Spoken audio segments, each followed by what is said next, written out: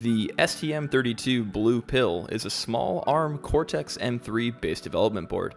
With 64 kilobytes of flash and 20 kilobytes of SRAM and clockable up to 72 MHz, this board is great for the programmer who wants to take their embedded knowledge to the next level. In this video, we'll be doing a blink LED example on the Blue Pill in C without using the STM32 Cube IDE. I personally am not a fan of large IDEs like the STM32 Cube IDE, so today we'll be completely on the command line. Leave a comment and let me know your thoughts on the STM Cube IDE and hit subscribe for more programming videos like this one.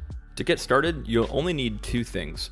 One, the STM32 Blue Pill with the SWD or serial wire debugging port soldered, and the ST-Link V2 STM programmer and debugger. While the Blue Pill does have a USB header, for some reason it comes shipped without a USB bootloader flashed onto the chip.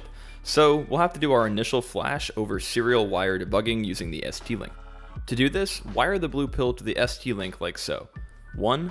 Wire ground on the pill to ground on the ST-Link. Step 2. Wire 3.3 volts on the pill to 3.3 volts on the ST-Link. Step 3. Wire the data I/O on the pill to the serial wire debug I/O on the ST-Link. Finally, wire the data clock on the pill to the serial wire debugger clock on the ST-Link. Now, before we go start plugging things in, we need to make sure we have the tools installed for flashing and reading the board on our computer. So we need to run sudo apt install st-link tac tools to get those tools installed. Alright, so let's write some code.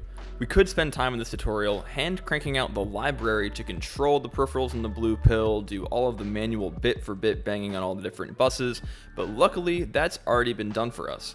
LibOpenCM3 for Cortex-M3 is a project to provide an API for the peripherals on standard implementations of the Cortex-M3 processor. Luckily for us, they've created an API for the Blue Pill that we're going to use today. We'll start by cloning their libOpenCM3 template repo that comes with an example project to get us started. Don't forget to update your Git submodules to pull in the core library. Next, we'll need to compile the Cortex-M3 code by running make in the libOpenCM3 directory. Make sure you have the ARM build chain installed before doing this. Now we can open up the example project and make changes so that it targets our Blue Pill. Step 1, we're going to actually delete a lot of the code here. I don't care about really any of this. I want to get rid of the shared directory.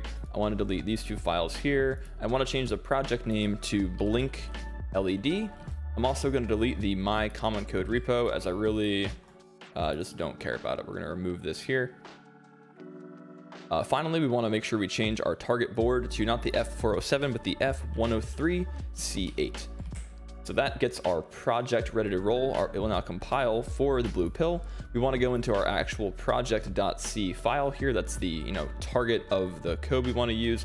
We're going to get rid of all of this stuff just so that we have only a main file. And this should build and produce a blink led.bin. Now we could in theory flash this code directly to the chip, but it wouldn't do anything. So now we need to actually add the code that will make the LED blink.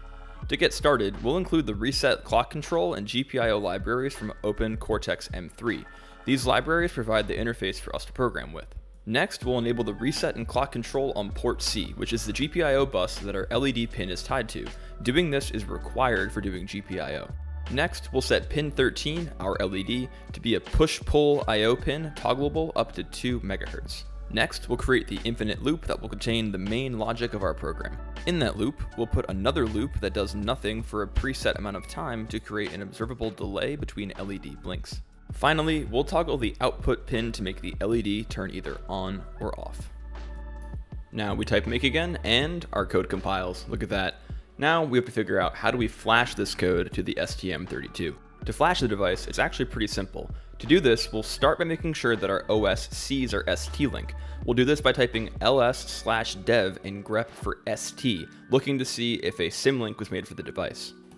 We can also run various stinfo commands, like stinfo tactac version, or stinfo tactac probe to make sure that our computer sees a sane ST programmer. Now, to flash the device, we'll run stflash tactac reset to the right command, and we'll use the blink led.bin at address 8000000, and there we go. The device is written and our flash is verified. You should see your STM32 Blue Pill blinking its LED at about a 1-second interval. Hey guys, thanks for watching. If you like this video or if you learned something, do me a favor, hit like, hit subscribe, and I'll see y'all in the next video. Take care.